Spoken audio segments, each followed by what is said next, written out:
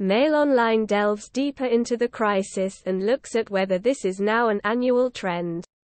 Why is there an energy shortage? But with conditions being calmer, there has been less wind power generated. On some days wind can provide more than half the country's electricity. One of the main reasons is the cold snap that has blanketed Britain over the past week, leading to an increase in the demand for power from UK households and businesses.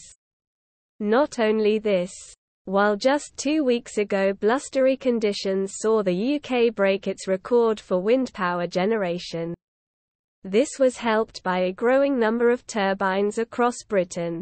Such has been the impact of strong wind speeds in recent weeks that it helped slash Britain's reliance on natural gas for electricity, which in turn saw gas prices fall close to their pre-Ukraine war level.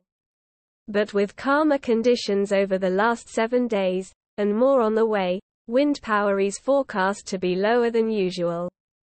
So much so that on Saturday it provided less than a quarter of Britain's electricity, meaning more natural gas had to be used to prop up demand, which in turn has been higher because of the cold weather. It is also unclear whether the UK will be able to import the power it needs via undersea cables from Europe. Experts have previously expressed fears that the UK will face challenges getting gas from storage sites in Europe this winter, with countries on the continent facing their own supply crunch due to Russia's invasion of Ukraine. Is Russia to blame? Sort of. But there are many other factors. Ever since it invaded Ukraine, the Kremlin has reduced energy supplies to Europe in response to what it says are punitive economic sanctions imposed on it by the West. Nord Stream 1, Russia's largest gas pipeline to Europe, was closed indefinitely last September after a number of leaks were found in it. EU leaders said the leaks were caused deliberately, but the Kremlin has denied being to blame.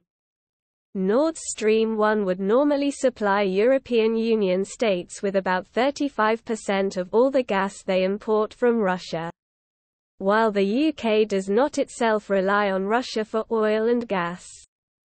Any disruption to the EU or international supplies on the whole causes a widespread impact that has a knock-on effect on Britain. So how did it all begin? As countries began to recover from the pandemic, demand for gas increased and couldn't be met because of a supply shortage, explains Abigail Ward, Policy and Communications Officer at Energy Saving Trust. How can I sign up? The National Grid will run events asking customers to reduce their electricity use during a set time. 26 companies have signed up. They will either invite customers to sign up or allow them to apply via their websites. Do I have to take part? Customers can take part in as many, or as few, events as suits them. What do I need? To get involved, you must have a smart meter that automatically sends half-hourly readings. What will happen? 1. You will get an alert the day before each event, telling them what window they need to reduce energy use in, i.e. 5 p.m. until 6 p.m. 2. Customer must confirm they are taking part by text or email. 3. Use less energy during the event. 4. They will save money on your bill and earn credit of up to £20 per day. This caused gas prices to go up in 2021. Russia's invasion of Ukraine then threatened supplies, and this drove up the price of gas even more.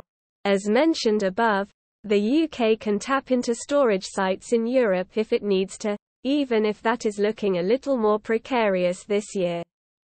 Part of the reason it has to do this is because Britain has some of the lowest amounts of gas storage capabilities in Europe, leaving the market exposed to the supply crunch. Less than 1% of Europe's stored gas is held by the UK, despite us relying heavily on it for home heating and cooking.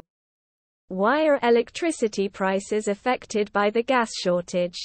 Electricity prices are also high because they're directly linked to gas prices.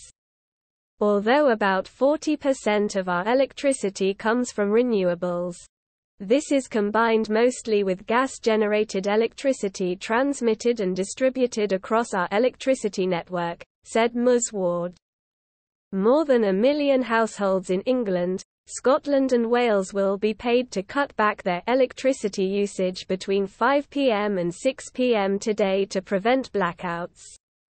It comes amid warnings that energy supplies will be tighter than normal on one of the coldest days of the year.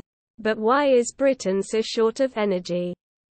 Experts say it is a perfect storm of the cold weather ramping up demand, lower than usual wind power, and uncertainty over whether the UK will be able to import the power it needs via undersea cables from Europe.